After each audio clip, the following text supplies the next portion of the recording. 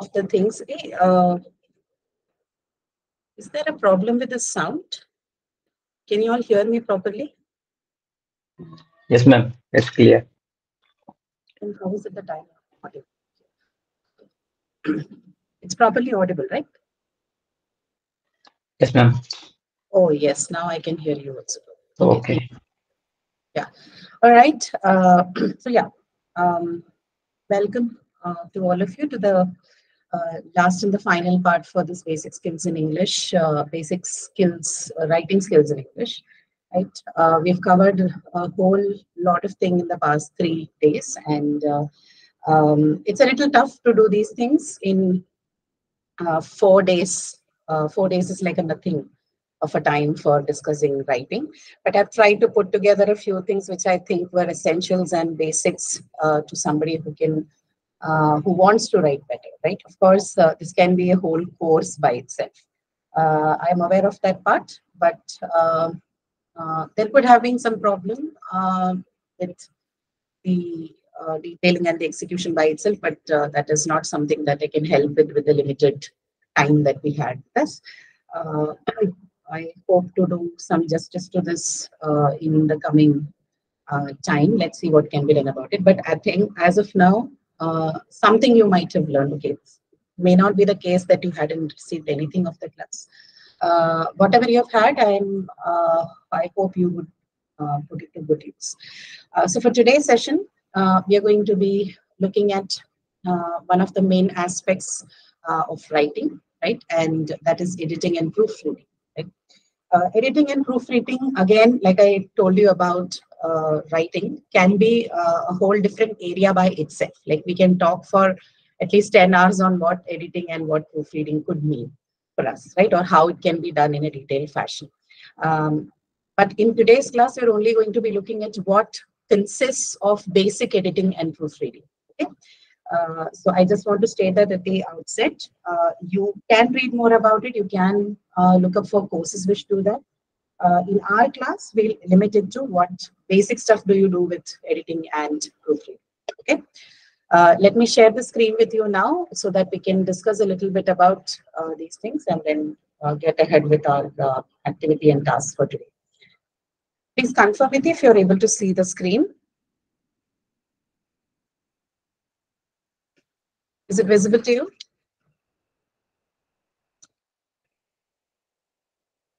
Yes, ma'am. It's Okay. visible. Sure. Thank you. So yes, this would be what we'll be discussing today, and let's straight get into what we want to do. A few things about what editing and proofreading would mean in writing, right? So generally, the tendency is to use editing and proofreading as equally replaceable terms, but that's not the case. Okay? You can, I think, a little bit of more details is available, would be available in your lecture videos in writing. So following that would help you to understand a little bit more. Okay, I'm not going. It's a lecture by itself there, so I don't have the time to put all of them together. So I'll just be giving a gist of what that lecture would also mean. But for more details, you can look at it. So first thing first, editing and proofreading, they're not one and the same. They're two different aspects of writing. Editing mostly is concerned with the content aspect of the writing, right? So it's going to check on whether your content is appropriate. Have you answered the questions that you are required to in your writer? What your purpose was, what your intention was, and have all of them been achieved, right? So the questions would include what was the topic? Has the topic question been answered? Have the supporting details been provided? Do the supporting details actually support the claim made in the topic sentence? Has the paragraph got its concluding sentence? Are they unified? Are they coherent? Right? All of this part, which is mostly related to the content of your writing, is what editing is concerned with. Editing will look for word choices. It will see if you have used good and relevant phrases. Have you included irrelevant, cliched, ornate expressions, right? The ones that we were discussing yesterday. Is your sentences up to the mark, right?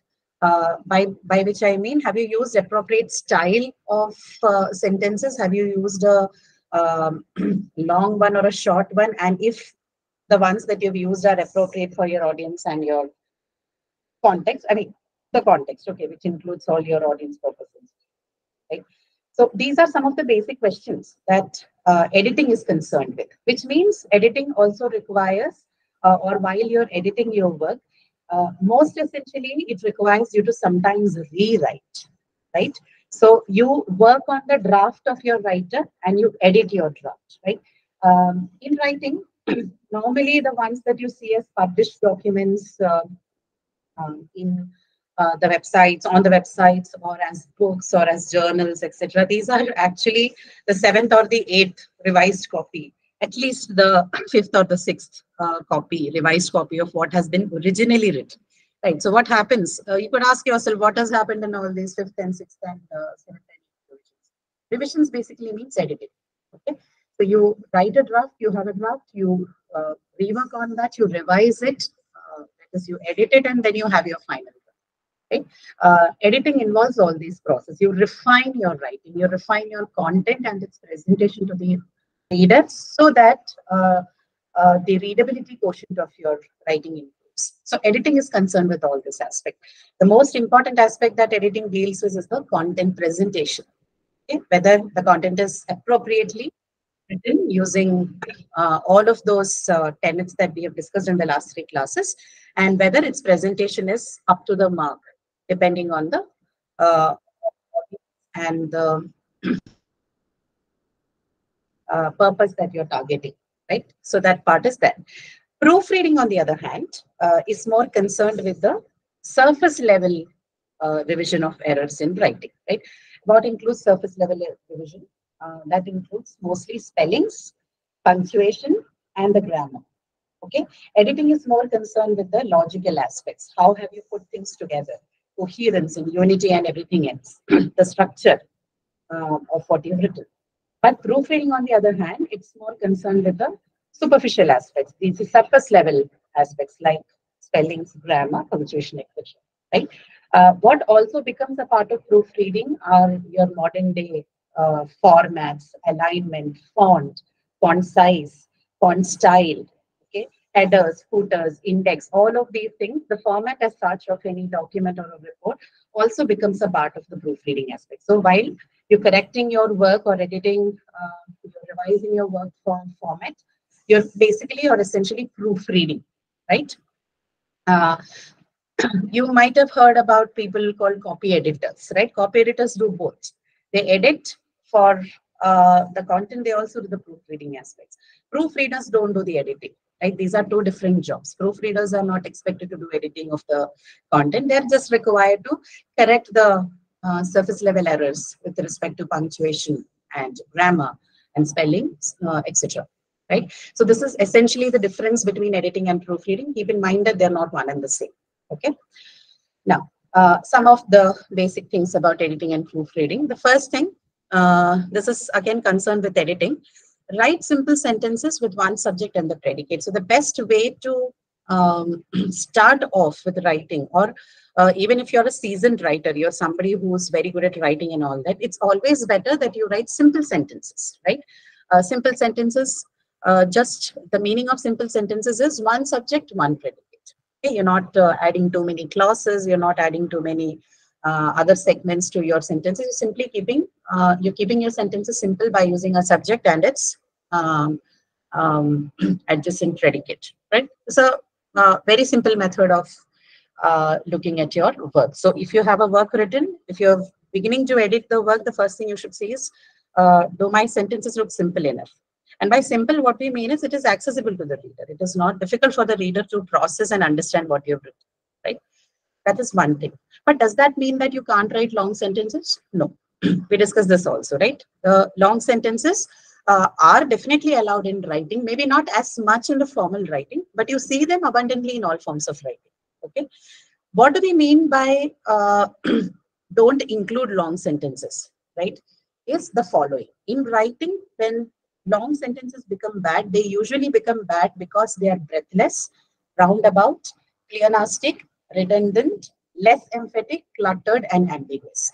If the long sentence you've written has any one of these problems, okay, whether You have to check if the long sentence you've written is a breathless one, it's a roundabout one, it's a pleonastic one, redundant, less emphatic, cluttered, ambiguous. We'll look at what each of this mean in a moment.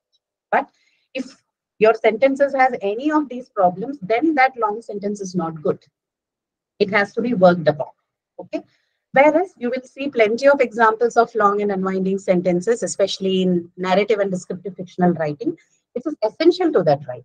Right? We discussed about experiential writing. Sometimes you have to add a lot of details, give a lot of nuances so that your reader stays with you, understands what you're saying, and also builds that experience that you are talking about along with you. That's how a successful author works on it, right? This kind of writing is very common in descriptive narrative type of writing, okay, which is common in fiction, right?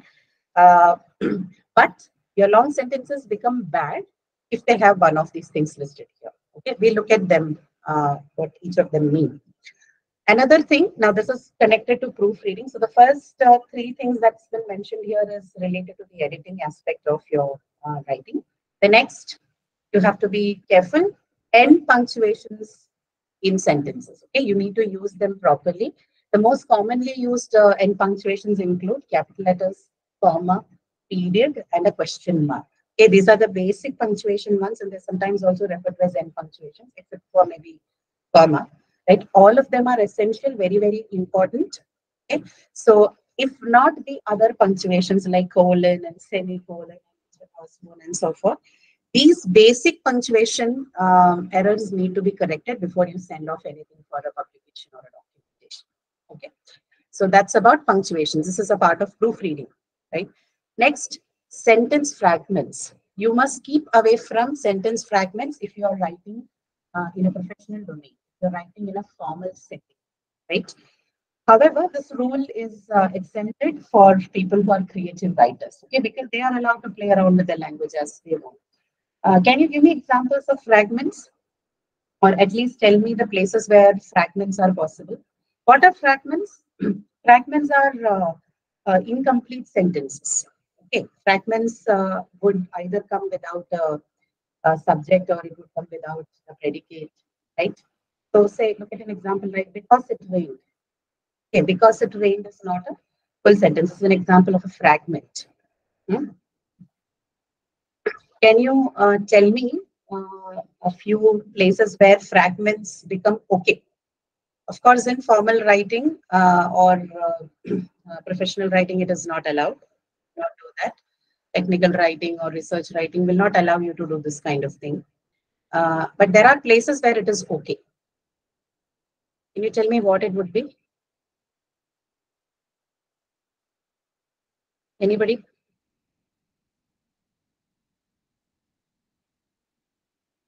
Any idea where fragments can be okay?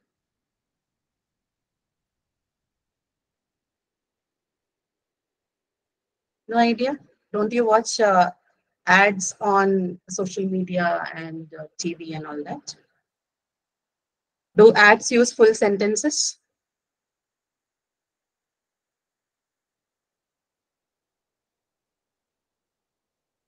Am I still audible to you guys, or are you uh, off the call? You are audible, ma'am. Okay. Yeah, you can occasionally respond to things, you know. I don't want to make this a monologue. So, Yes, ma'am. yeah, at least yes or no can be expected. No, I'm not asking you to present a thesis, but if when I ask you, haven't you seen ads? The least you can say is yes or no.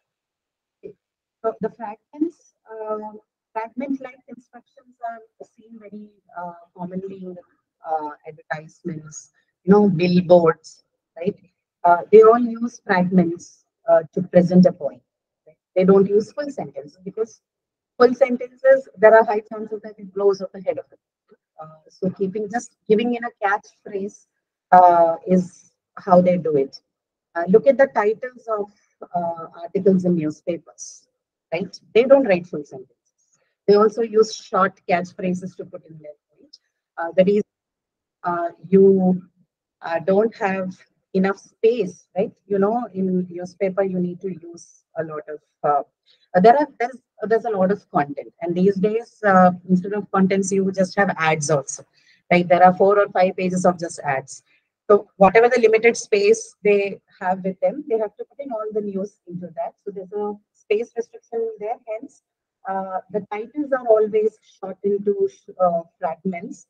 Also because these titles are larger in their font size than the rest of the article. So it anyway takes up a whole lot of space.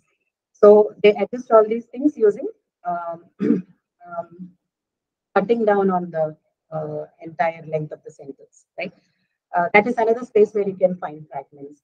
Uh, Next would be cartoons, right? If you're someone who reads cartoons, right, whether in a newspaper or other full-fledged cartoon works that people do, even cartoonists have a tendency to use short phrases, right? The fragments, because again, the point is just to convey the main part to people, and full-length sentences are not something that is expected. Also, cartoon is a pictorial representation, so a lot of things are communicated through the visual effects and not just the words, right? So the usage of words are very limited when it comes to cartoon, right? So these are a few places where you can find examples of fragments. The last part of it is on run-on sentences. What are run-on sentences? Fragments are about missing predicates or subjects in a sentence, right? What are run-on sentences? Run-on sentences are when you don't use proper connectors or conjunctions to join two different sentences, right? For example, um, I am going to the market. I will go to the college. Okay, two different independent sentences. If you're speaking them together, they need to be connected in some sense to each other. So you have to use some kind of conjunction, right? Or and or that or whatever you're using, right? When they are written together without a full stop or any kind of other connector related punctuation mark, just like that, you call it a run-on sentence. Okay, get my point? So when you're writing it down, you're writing I'm going to the college, no full stop, no punctuation, no conjunction in between this, and the next sentence again, I'm going to the college, right? So when this is written without any proper conjunction or without any punctuation that can show the connection between two, okay, this is called a run-on sentence. Okay, so with respect to writing, this is what it means. When you're speaking, of course, that's possible. When you write things down, you need to show proper connection either using a punctuation mark or a proper connector or a conjunction. All right, that's what the example of run-on sentence, the meaning of run-on sentences. And fragments are the ones either without a subject or a predicate. Okay, is that understood? Anything that you want to ask? Somebody in the army commands. Fragments, yes, correct. That's also an example. Commands also, a lot of them use fragments as an example. Okay, any questions?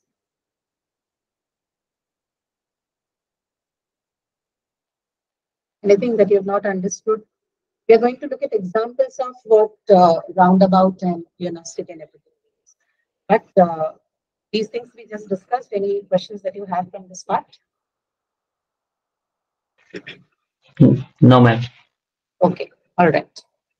Okay, now I'm going to give you two examples of long sentences that are appealing, and no prize for guessing. Both are from literature, great literature. The first one is from Anna Karenina by Leo Tolstoy, 123 word long sentence. Okay, just have a look at it.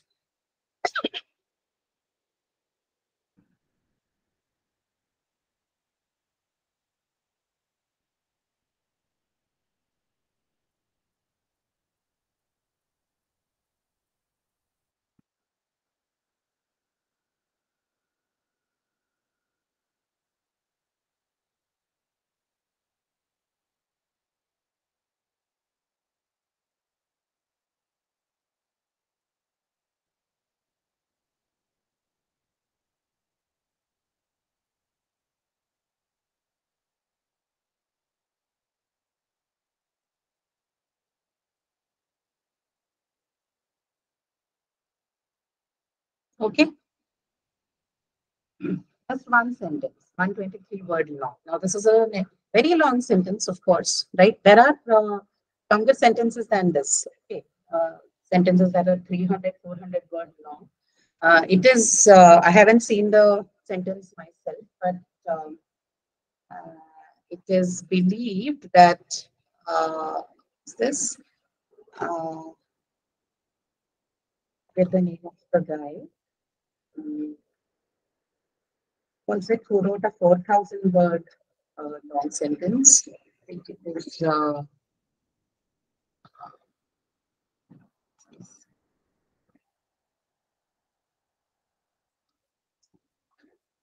So it's again like a you know work of fiction. Of course, only they are the ones who would be using it.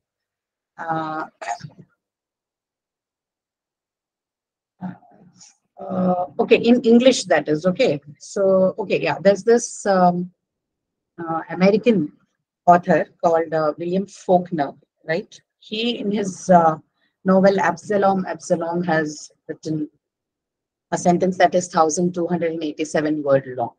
Okay, but it can be contested by writers in say languages like Sanskrit or Greek, particularly also because these are languages which do not have punctuations, right? So if the uh, language is in such a way that which does not use too many punctuations, then it is possible that this claim can be negated. But as far as English is concerned, apparently this is the one that is used.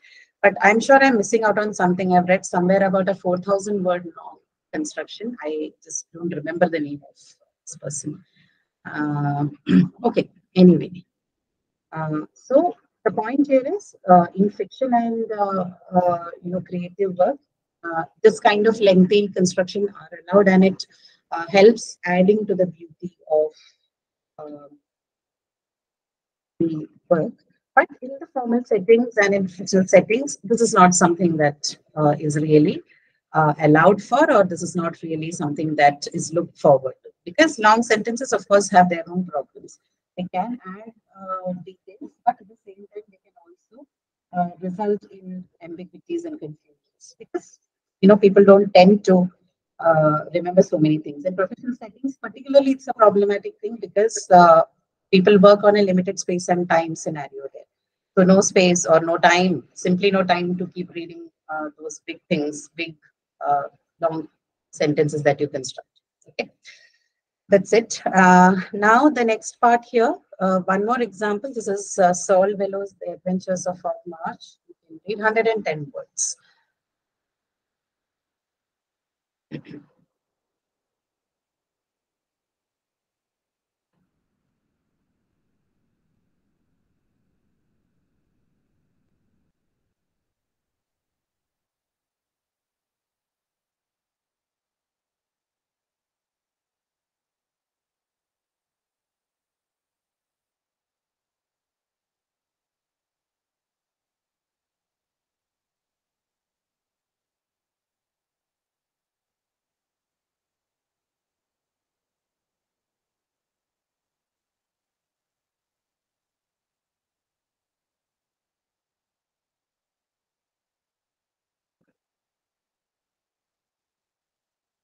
Okay.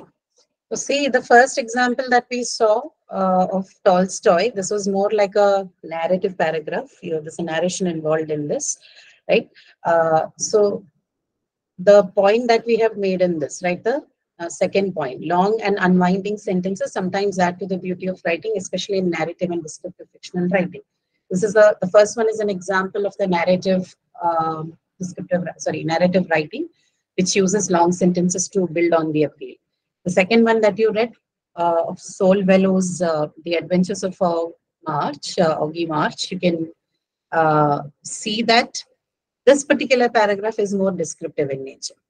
Yes. So both of these kinds of writing, descriptive and narrative style, uses long sentences to add to um, the appeal, right? Especially in fictional writing.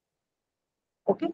Now we're going to look at examples of what we meant by breathless debate and so on and so forth. So these are cases of long sentences becoming bad, okay, producing bad effects. When does a long sentence become bad?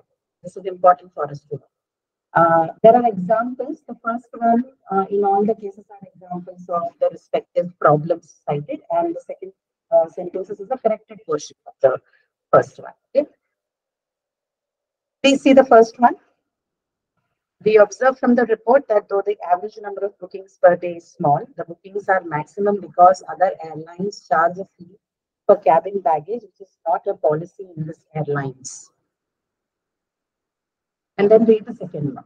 The report shows that this airlines has the maximum bookings, though the average number of bookings per day is small. This is because unlike other airlines, they do not charge a fee for cabin baggage. What difference do you spot in both of them?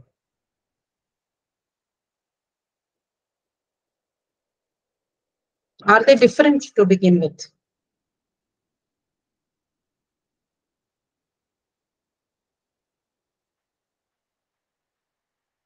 What's your observation?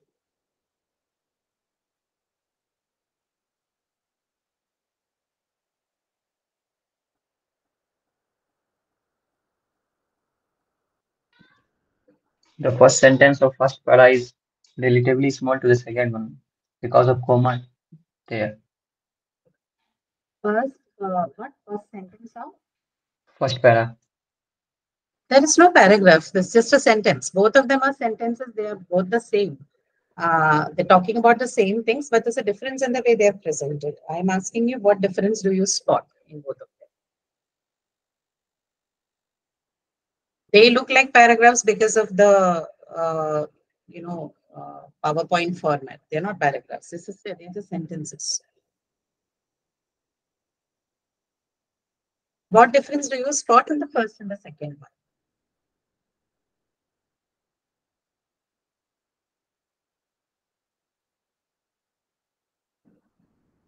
What is a striking difference, if not anything? Do you at least see that the second one uses two different sentences and not one long sentence? Yes, ma'am. Yeah, right. And what Yeah. have you done with it? You have just split open the first sentence because it was the reason being this, that it is breathless, right? Too many things are packed together, and there are high chances that you're losing out on what is being exactly said. So there's basically a cause and an effect relation discussed here, but they have split the cause and the effect into two things, right? Two different sentences, right? That is how you deal with the breathless sentence, right? Instead of cramming things together, or if doing so is affecting the understanding or the readability of what you're writing, then you simply cut them down into simple sentences so that it is more accessible to your reader. The second one is definitely more accessible and easier to understand and grapple with than the first one. Okay. If you're able to see it, you're able to see it. If not, you must speak. Okay. All right. The second one is an example of a roundabout sentence, right? So, yeah. So the point here is that if you write a breathless sentence, then your sentence becomes incredibly long and without any good effect, right? Whereas if you write simple short sentences instead of the breathless ones, it's much better in terms of improving the readability quotient and the comprehension quotient. Okay, second example, roundabout sentence. Read the example. The following description is intended only to highlight the details that is not mentioned elsewhere. Can be simply written as, this description highlights details not mentioned elsewhere. You've cut down on a lot of irrelevant cluttered phrases from there, right? So instead of going round and round on what you want to say, the following description is intended only to highlight. Don't need all these things. Simply say this description highlights details not mentioned elsewhere. Okay. So if you write a long sentence in the way it is written here in the first sentence, then your long sentences are bad with respect to their length because it is not adding to anything. It is simply occupying space, okay, without giving any effective impact, right? Now, pleonasm. What pleonasm means? Read the example. It is essential that there be no construction of houses in the area designated as the forest reserve. Okay, again, an example of long sentence which has pleonastic features. What is it? It is essential that. Okay, you are adding what you call as cleft constructions in English. Okay, it is essential that this is called a cleft construction, and you don't need this. Okay, in fact, there and it are both cleft constructions, But the second one is a proper one because it is cutting out on all the relevant things that's there in the first one, right? Both it is construction and there should constructions are cleft-like constructions in English. And they're usually used when you want to stress upon a certain aspect, emphasize on a certain aspect. In this case, no construction of houses, right? But in why is the second one better than the first one? Because it simply cuts down on the length of the sentence, not by compromising on the information that is supposed to provide. It gives full information, but in few words, right? It helps you. The second one is something that has been cleaned of wordiness. Remember wordiness from yesterday's class? We talked about it. What is wordiness? Anybody remembers? What was wordiness? When do you say that a sentence is wordy or a writing is wordy?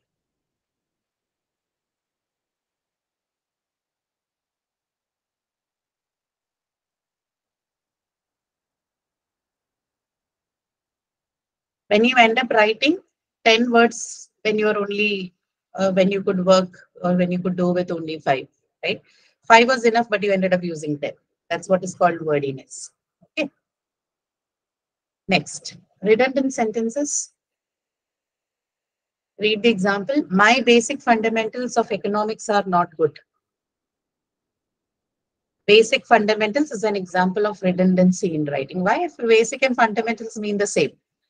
You either say my basics of economics are not good or you say my fundamentals of economics are not good. You don't have to say basic fundamentals. They essentially mean the same thing, right? All the students must assemble together in the playground for taking the oath. Assembly itself is coming together. So you don't have to say assemble together. Again, redundancy. Okay? Redundancy is making your sentence unnecessarily long. You simply write all the students must assemble in the playground for taking the oath. Okay? Next is emphasis. So remember, less emphatic. If your long sentence is less emphatic, then that's also a problem. Look at the first example. A few of our members heard you at a talk in San Francisco and applauded you for your dynamic personality when they returned. Okay. How do you rewrite it in order to build on the emphasis factor? The second one. A few of our members heard you at a talk in San Francisco and when they returned, applauded you for your dynamic personality. Right? That adds more emphasis to the statement than the first one, right? So if you write the first one, then it's bad because it's a long sentence without adding emphasis. The second one is fine because there is emphasis added using the when they returned in the right place. Ambiguity. She noticed a huge dent on the door that was right in the center. Okay, what is the ambiguity here? A huge dent on the door that was right in the center, right? We're actually talking about a dent in the center of the door, but making it unnecessarily long using a that clause is somewhere creating a confusion to us. The sentence could have been easily written as she noticed a huge dent in the center of the door, right? That is good enough and that is clear enough. It adds more clarity to what you want to write than writing on the door that was right in the center. Okay. So the problem here is the people who read it could be confused whether the door was in the center or the dent was in the center, right? So this kind of confusions can happen if you use constructions of this fashion. Instead, you can go for a simple construction like the second sentence. You noticed a huge dent in the center of the door, right? Okay. So that's on this one. Any questions as of now? So all this aspect that we discuss, ambiguity, emphasis, redundancy, pleonastic constructions, roundabout sentences, breathless sentences, they are all connected to bad effects produced by long sentences. When they're used properly, long sentences can be good. They have their own benefits and advantages. However, if this is how you construct your sentences, then it's going to be a problematic thing in writing. Okay, so when you're editing your work, whatever you have written down, you have to check for your sentences for all these problems too. Okay, this also then becomes a part of your editing. Any questions? Have you understood these examples of bad long sentences? Yes, ma'am. Yeah. Okay. All right. Any questions that you have?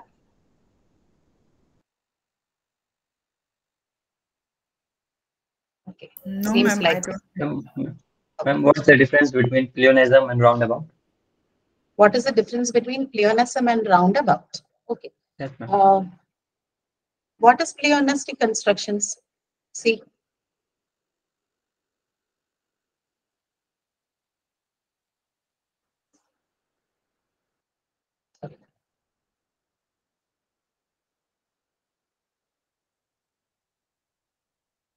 you read the sentence and see if you can find out the difference.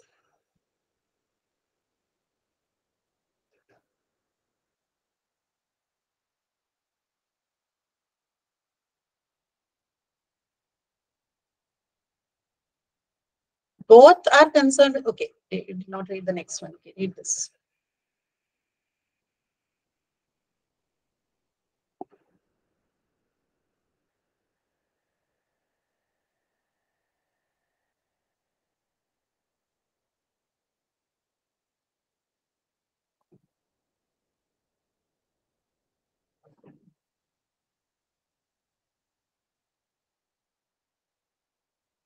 Okay, so both are concerned with what?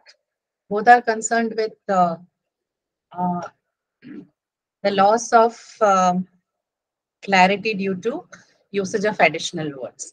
But roundabout is when you are adding um, unnecessary adjectives and modifiers to your sentences, which are not uh, really giving you any meaning, right? That is roundabout way of saying something means what? You could hold it straight, but you're then going round and round with things, right? Pleonastic is just a constructional form. Okay, it's more related to the structure of the sentence than the number of words used itself. Okay, so there is no difference in the first and the second sentence except for the fact that you've used there and it is essential, which is why I told you this construction, it is and there should, these both, uh, basically it and there, right? Both of them are used in cleft constructions in English, right? But the problem with it is essential is that uh, it is a kind of construction which is suitable only when you have a proper subject in question. Like if you know it's the subject is a say a person or a place or something, then it is mostly a person. If you're referring to this as a person, then it works better in that cases. But when you're describing an event or something, it is better to go for the there cleft construction because that builds on more clarity. Okay? Uh, Basic difference between pleonasm and roundabout is in pleonasm the focus is more on the structure it and there, but the other one is more about presentation of your ideas with a lesser number of words and with more clarity. Okay. Yes, ma'am. Understood. Yeah. Any more questions like this? That was a good question. Actually, a lot of people can get confused about what is exactly the difference between roundabout and pleonasm. In fact, you can ask this question about anything that's on the list.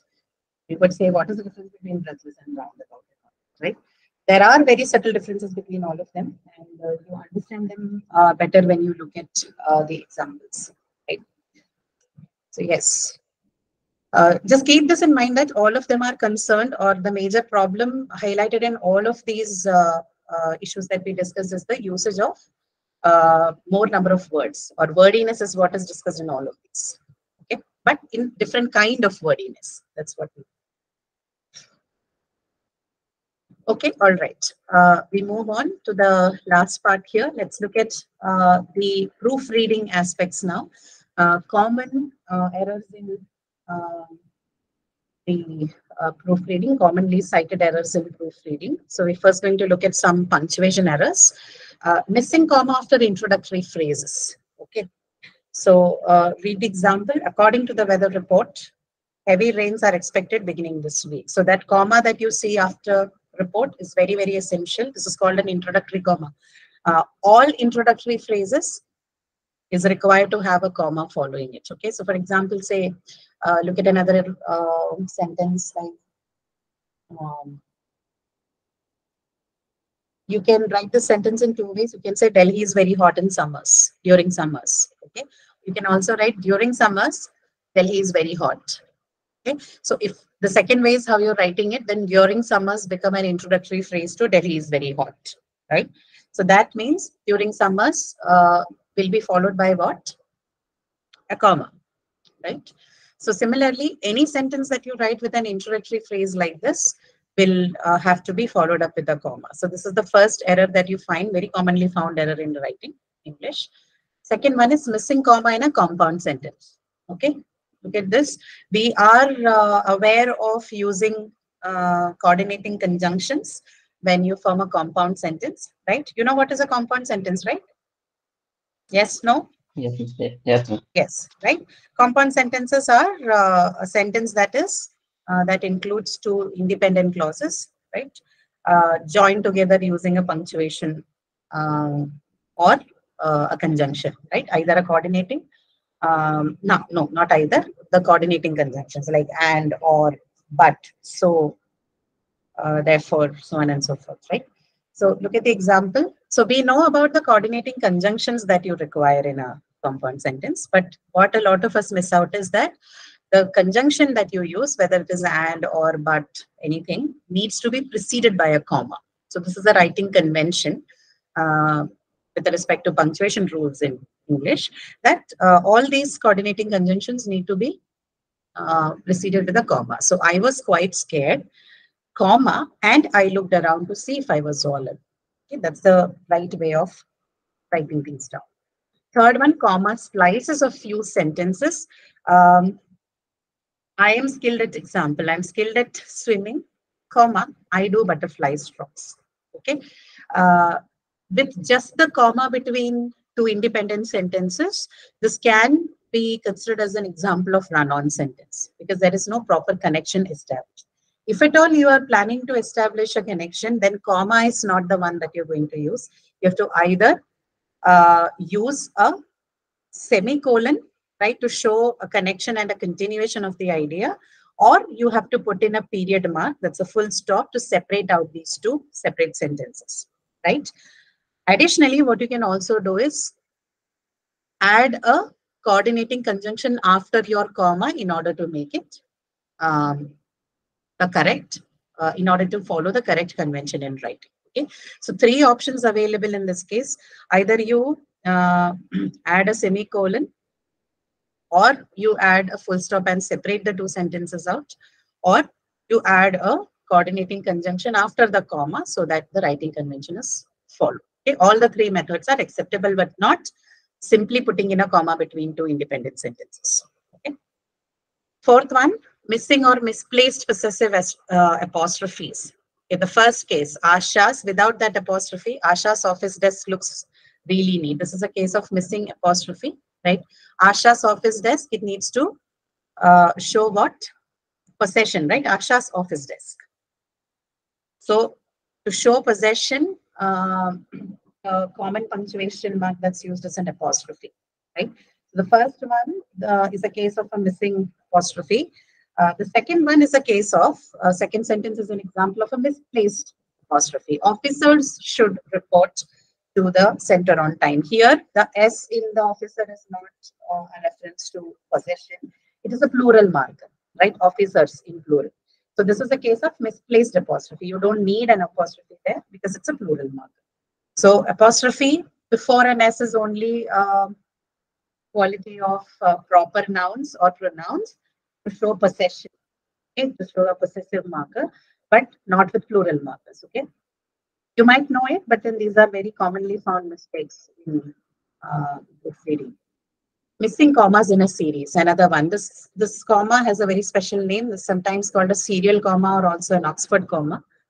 What does it talk about? When you have a list of more than two items, okay, uh, every item in the list must be separated from the other with a comma. This is the rule.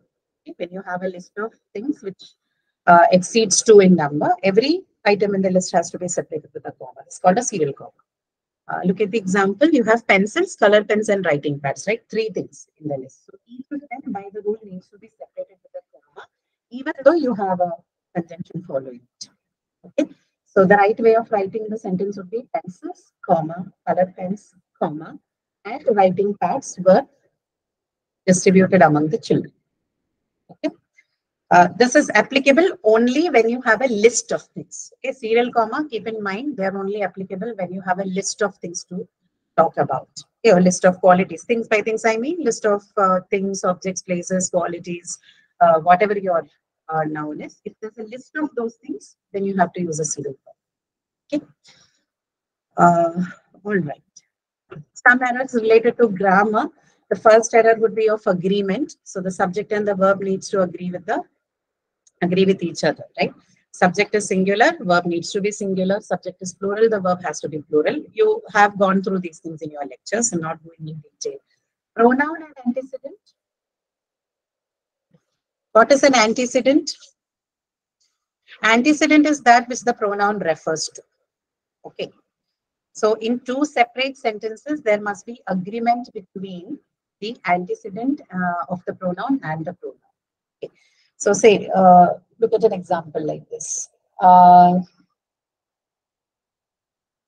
Geeta has gone to the university. She will return by evening. Okay. So what is the pronoun here? Geeta has gone to the university. She will return by evening. Pronoun?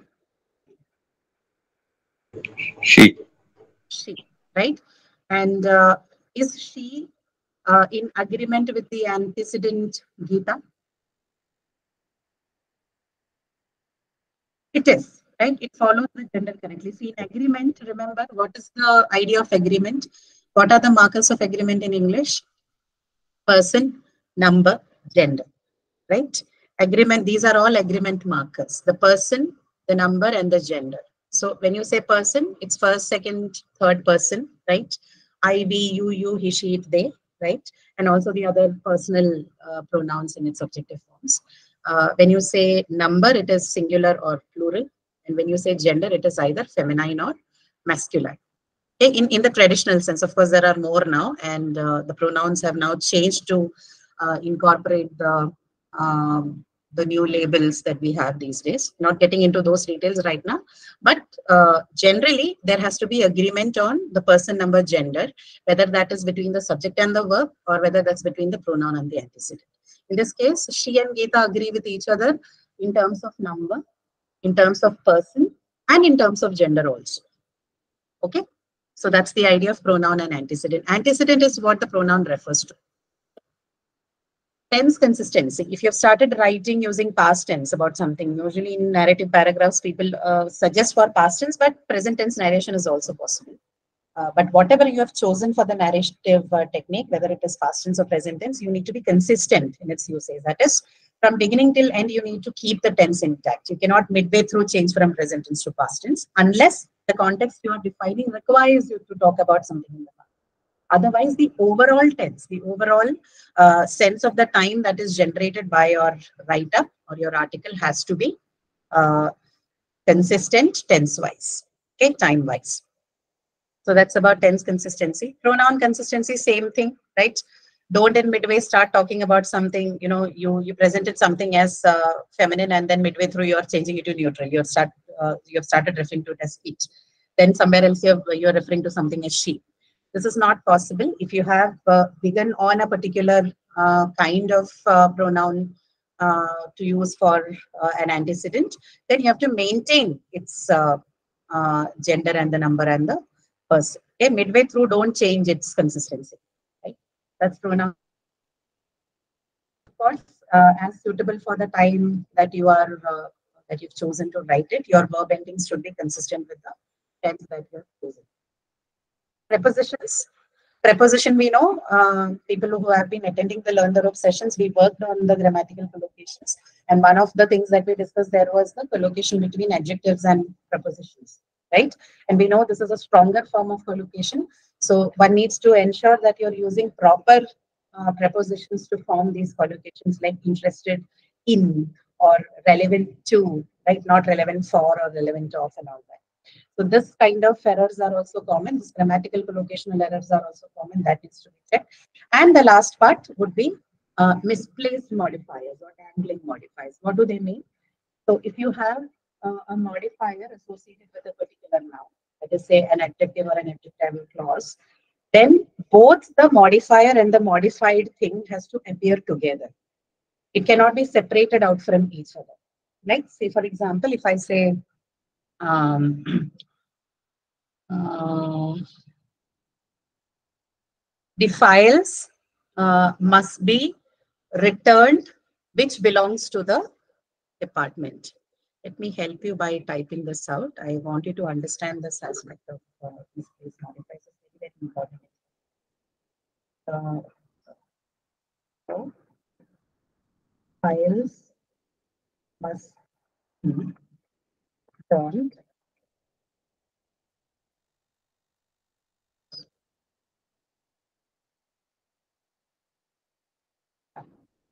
Just look at your chat for a while to demonstrate to you what misplaced or dangling modifier means. Uh, which part of this is a modifier? Are you able to identify that? I know you have not been introduced properly to clauses, but can you try and find out what is a uh, modifier here?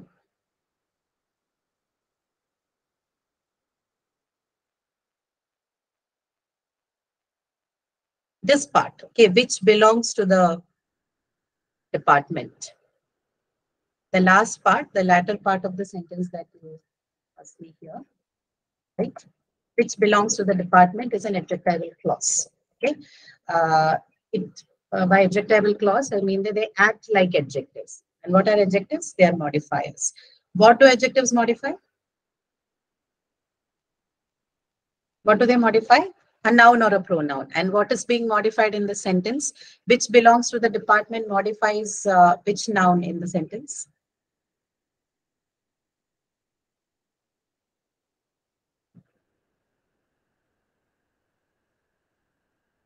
No? Files. Files. The files, right? So the files, which, yeah, correct. Both of you are right. So the files is the noun that's been, the noun phrase that's being modified by the adjectival clause which belongs to the department. What do we mean by misplaced or dangling modifier? Is that the files which needs to be modified by the modifier which belongs to this department are separated out from each other, right? Which is why the name misplaced or dangling, right? Dangling because it's dangling like nothing at the end of the sentence. Ah, correct, Devraj. So the right way of writing it was to say the files which belong to the department must be written, right? The modifier and the modified needs to appear together while you write down. They cannot be separated and left to dangle or be misplaced elsewhere in the sentence, right? So that's the idea of misplaced and dangling modifiers. This error is also very common in writing and this is to be checked. Spelling errors, of course, we know. English particularly is a difficult thing because there's no one-on-one correspondence between the spelling and the pronunciation. So to be a bit extra conscious on this part. These days, you have a lot of softwares and apps that help you know that to spell check and all that. Otherwise, you have the good old dictionary to correct those things. Common kind of errors basically are between the words that can be used both as noun and verb, right? Like advice, practice, practice, all of these. Word choice related errors, we already looked at it in those the part on breathless, redundant, etc., etc. So all of these, right? Undefined words or phrases, irrelevant phrases, vague references. Remember, sort of stuff like that, things like that. Filler words, uh, uh, no, you will see filler words more commonly in speaking, of course, because you need time to think and all that. But in writing, particularly, it is not allowed.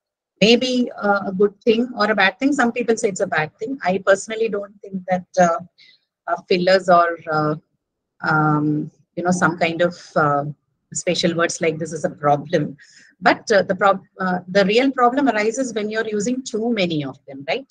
So if you have, say, 5 sentences of some content to speak, if at least 1 minute or 2 minutes of your presentation is filled with all these filler words and other random references, then that is a problem. But using them, peppering them here and there once or twice or thrice, or maybe say even 5 times in the whole of the speech that you made is not a bad thing to do. Okay? It's not extremely, and it's not possible. You cannot completely wipe them out of your speech because that's how people naturally speak. right? Unless you're giving a monologue or you've by-hearted everything and you're just blurring it out and blabbering in front of people. So not entirely wrong, but of course, overuse of anything is bad. In writing, particularly, this is a very bad thing to do because you don't have to, right? You have enough time to think through and use the words that you require to explain what you want. So in writing, you won't see anybody, any organization, or any publication company that allows for a filler words while you do it, right? So that's one thing. And the last part is jargons and on-it expressions. Okay, all of this are something that is related to word choice errors, and it's a part of editing. Not I don't know how did this slide end up here, but anyway, should know that word choice related errors are mostly a part of the editing exercise, not a proofreading is all these spelling errors, grammatical errors, and these punctuation errors. Okay. We haven't discussed all of them, of course, but these are the most commonly found errors in editing as well as proofreading. So I think it serves your purpose. Now, one thing I want to do before I ask you to take a look at your own work is the sample exercise on proofreading and editing. Right now, we are concentrating more on the proofreading part. Let's see if there are editing exercises. There could be one or two places where you have to do that. But can we do this editing together? Please look at it and tell me a few things that you can figure out as problematic in this slide, the content in the slide.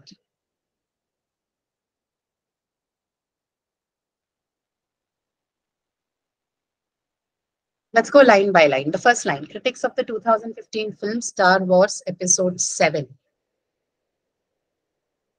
But let's do one thing. Before we take it line by line, just read the whole of it once. Okay, go through that once. And once it's done, we'll do the editing line by line.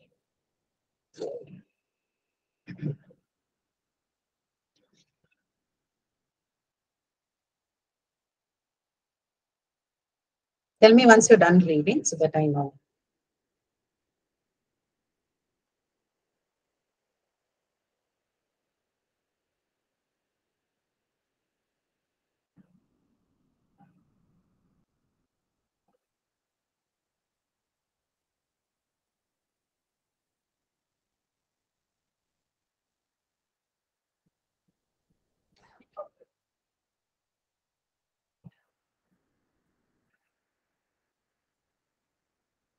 No, Done Devraj. with reading. Critique and okay.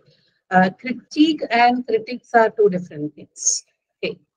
Critics refer to people who critique the work, and critic is a analysis. Okay. Critics are people, and critique is an analysis. They are different.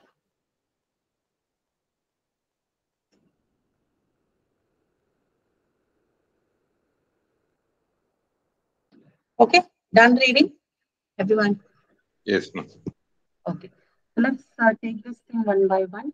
The first sentence, first line, critiques of 2015 film Star Wars Episode 7.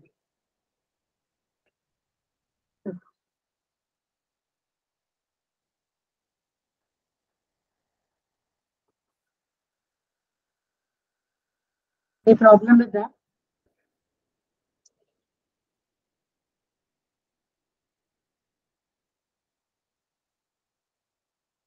No, right? Critics of the 2015 film Star Wars Episode. Second one,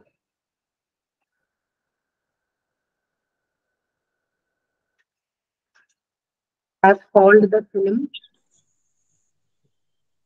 Force Awakens, comma should be there Force Awakens, comma. after that. Force Awakens have called after that. The critics of the 2015 film Star Wars Episode 7. So why do you need a comma there? Uh, just to separate the. You don't have to do a separation between the subject and the predicate using a comma, right? Not required. Look at it. The whole of that first part, no, critics of the 2015 film Star Wars Episode 7, Force Awakens, is the subject of your sentence. Whole that big chunk. And followed by your verb have called. So we don't have to use a punctuation. Not required. Right. Then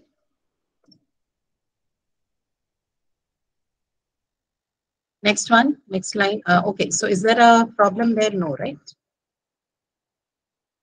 Have called the film. Third one, unoriginal and predictable. The story so closely.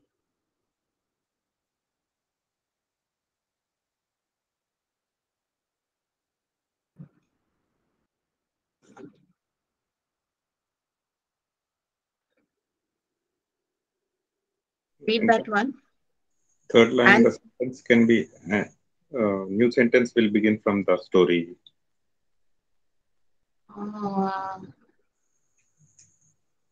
First. Okay, you can either do that, or what else can you do? Of course, you can separate it out as two sentences. That's also possible intervention. But what else can you do?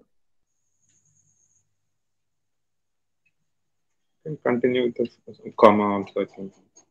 Comma. Where? After predictable. I have called the film. Then your sentence is going to run in the problem of comma spice or few sentences, because they become two different sentences which are, you know, incorrectly joined. Right. You can think about using conjunctions. Or semicolon. Semicolon. Have called the film story so closely mirrors the film. Yes, you can do that. Yes, that's possible. Or you simply write because, right? Because the story so closely mirrors the very first Star Wars film in 1977. That is possible. Or like he said, semicolon is possible, right? That's also possible in this one. Okay, so two options. How about the next one? Mirrors the very first Star Wars film in 1977, but something missing.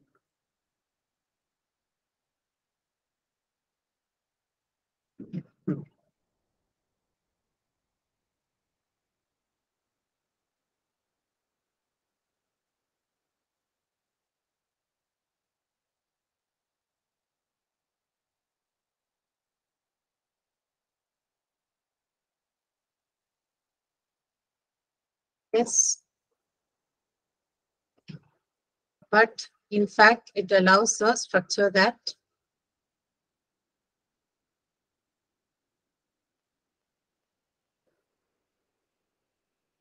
punctuation errors. I can give you a clue. There are punctuation errors.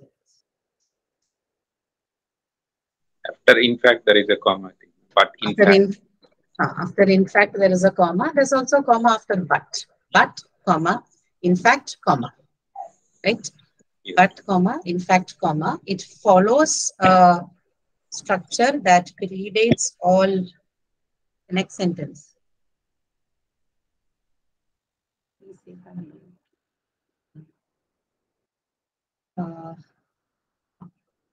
yeah. This is an important line. Check if you have followed. But in fact, it follows the fifth one. In fact, it follows a structure that predates all films.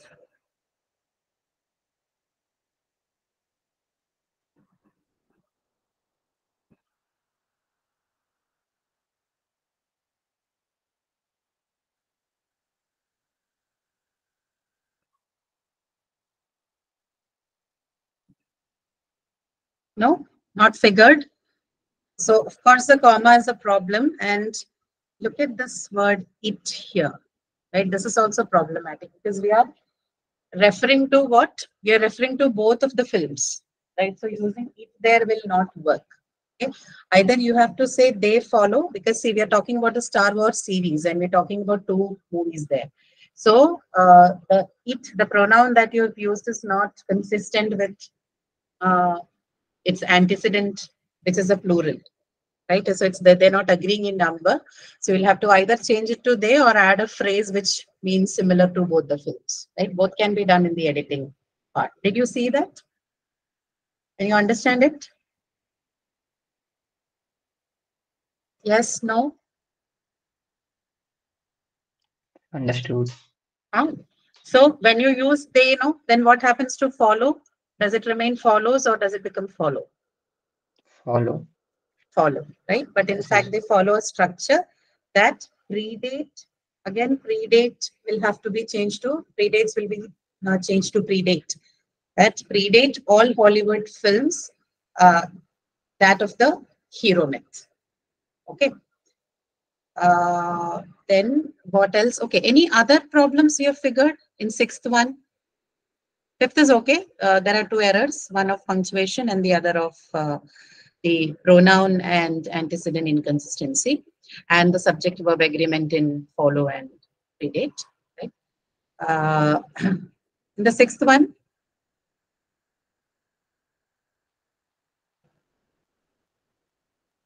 there's a punctuation error in the sixth one.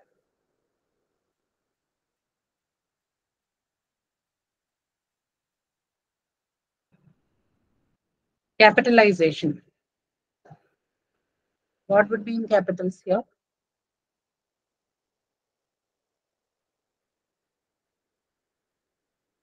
Name of anything has to be in capital, right? Hollywood has to be written with a capital H. That's the problem here. Rest of the things fine. Seventh one. That's because director George Lucas based Star Wars on the. Again, errors of punctuation. Capital letter George. Capital in name. Yes, yes. Name of the director, George Lucas. G and L need to be in capitals. What else need to be in capitals? The two names here.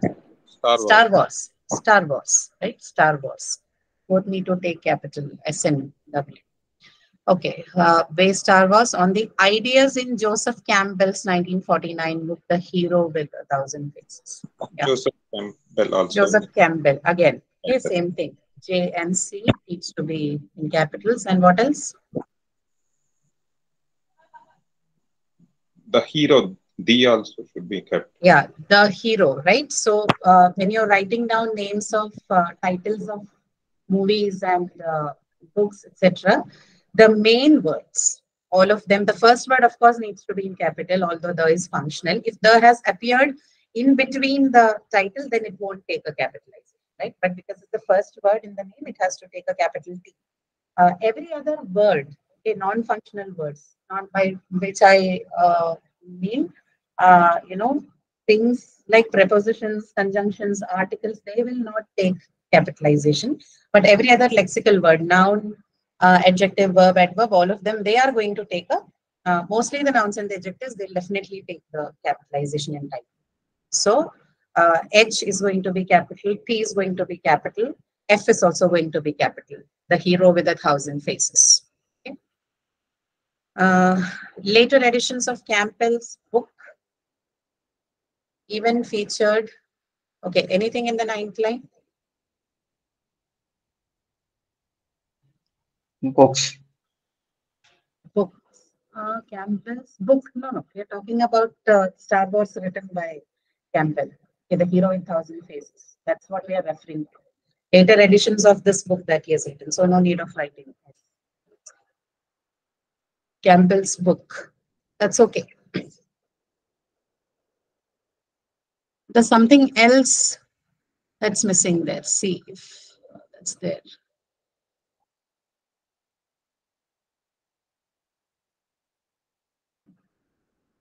Okay, that sentence does not have anything. I think it's okay. Later editions of Campbell's book, that line is fine. The 10th one even featured Star Wars hero Luke Skywalker in the front cover. In the front cover. Apostrophe is not right. Star Wars after Star Wars. No, apostrophe, Star Wars hero. Hero of Star Wars. So Star Wars need an apostrophe. The a possessive apostrophe. Star Wars hero Luke Skywalker. Okay. You're right. Full stop. Full stop, yes. The last line needs a full stop after cover. Yes, that's right. But the 10th line has a mistake. What is it? This one. Hero Luke Skywalker in the front cover. It's not in, it's on. Okay. Later editions of Campbell's book even featured Star Wars hero Luke Skywalker on the front cover. So there's a uh, problem with the preposition used, right? Not in the front cover, on the front cover. Okay. So these was a very simple activity on how you edit your work, right? So if you are somebody who writes very often, then some of these mistakes, especially the ones relating to grammar and spellings and else, would be a little lesser. The problems would be mostly with respect to the arrangement and coherence, etc. But if you're a beginner, then you will see that there will be problematic areas in both the surface levels as well as the part of arrangement. But I have strangely also seen the case where people are excellently coherent when they write, but they end up making a lot of surface level errors. So yeah, you can find all kinds of um, writers. So good news for all of us is that writing is a skill, and with proper practice and training, you can definitely become a good one, right? So it's not something that you get by birth. Nobody gets it. This is something that is anything that's a skill is called a skill because you can acquire it through proper training and uh, you know, exposure to it. So writing is the same thing. So it's not a Herculean task to achieve good grip on writing. If you follow and practice things properly, it is possible. And while you do that, a couple of these things, knowing a couple of these things would certainly accelerate the process of learning also. But of course, practice is the key, right? Okay. Any questions? Could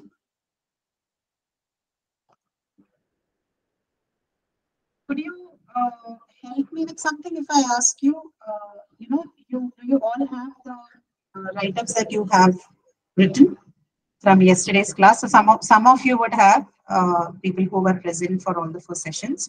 I would like you to work on that paragraph and edit it and send me both the first version and the second version of your paragraph. Okay? Please mail it to my ID. Is that possible? Um, no, I think, ma'am, I don't have the idea. No, I'll give you the ID. That's not a problem. But if is it possible for you to send it, please what I maybe I can do it. Ma'am, I lost my original work. Okay, right again then. Okay, at least for people who are here, do this exercise again. And if possible, of course, no compulsion, but it would be nice if you send me the write-ups. I have a version of what you have written in the first class, but I also want to look at how you're going to incorporate these things and you know, uh, improve on the originally written work. It is an important activity for you also because you will see how drastically what you've written in your first draft changes. Okay. If possible, send in both that versions to me. I have shared my mail ID here. But anything else that you want to ask with respect to things discussed in this session? Ma'am, I've written that yesterday's work on peer deck software. Do you have that one? I should have it. I have to check. Okay. Please figure out if it is. If you can provide that, then I can edit. If I can, I'll check if we have that. Uh, should be saved somewhere. They usually have a system of saving things.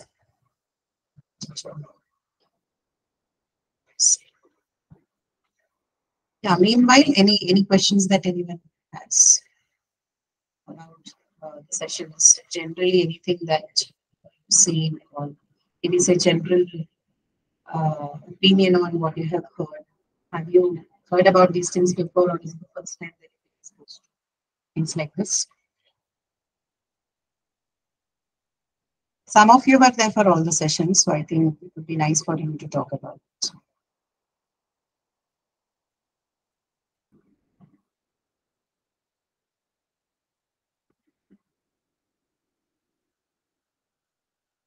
You rarely get a chance to uh, interact, right? You can say anything you want. That's not a problem. It can be. I mean, everything need to be positive. It's not the point.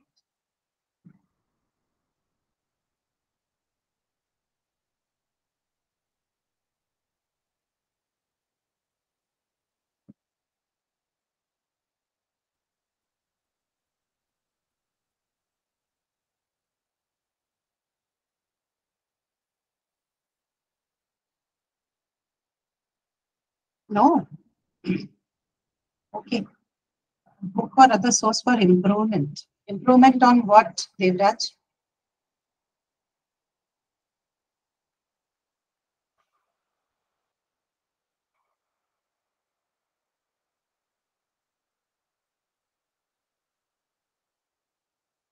Writing skills. Oh, there are plenty of things available in the market.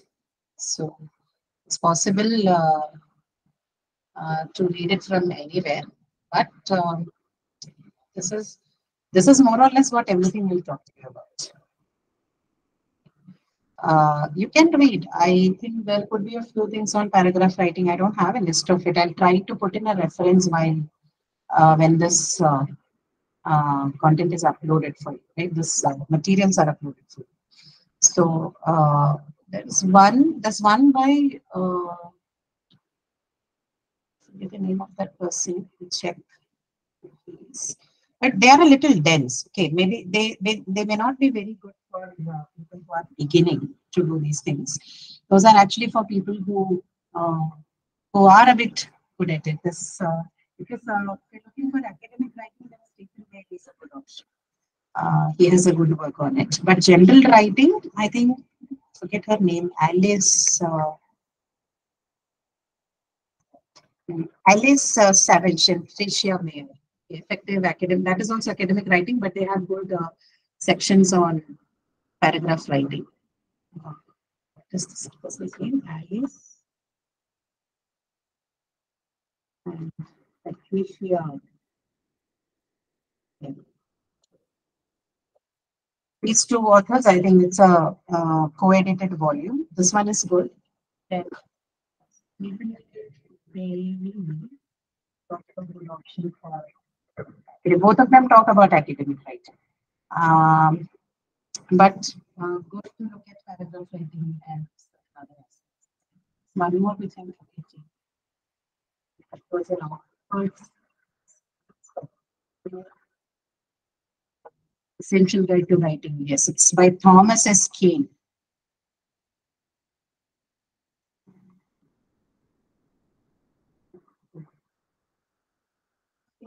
I have seen, but there are loads of it in the market.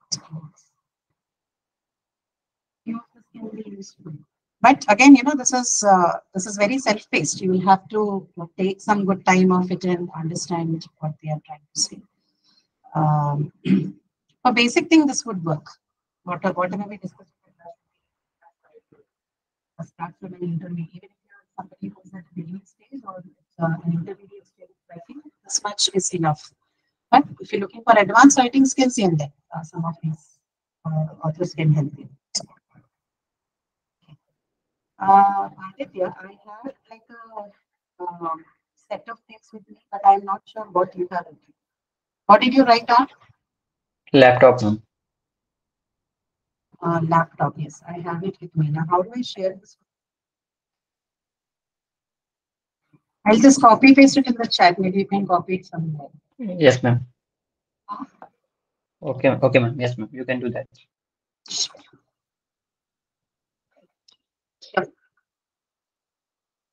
Can copy it somewhere and send in a copy. I've already shared my IDs.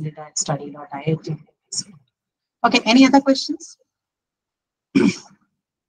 So, okay, thank you so much, all of you, for joining in. It was nice to talk to you and meet with you and tell you about a few things that I have learned about writing myself and with the help of a few of books and authors that I have read. I hope some of it would be useful for you. It's a little bit difficult to do justice to sessions like this because anything on writing is a bit time consuming. So 1 hour definitely not enough. This, like I told in the beginning of the class, is something that can become a course by itself. Every aspect of what we have discussed is something that can get out for a few more hours and get practiced upon. Since this kind of certificate would allow for that, a lot of things have to be jammed together. Because I wanted to talk to you about at least the basic, all the essential things on that side. I hope it was at least a little bit useful for you. Thank you to all of you who have continued for all the 4 sessions, and the ones who haven't made it, I understand. Weekdays are. I did not want to split it into 2 different weeks because I know the next week is quiz and it will be very difficult for me to absorb. And also, it sort of breaks the stream, right? You forget by the time you come for the next session what was discussed. That was the logic behind keeping these videos at this consequent days. Okay, so thank you so much. Thank you for coming in and being consistent throughout the sessions also. We need to end with something else. Thank you, ma'am. Okay, thank you so much, everyone. See you and have a nice day to all of you. Yes, ma'am. Thank you, ma'am.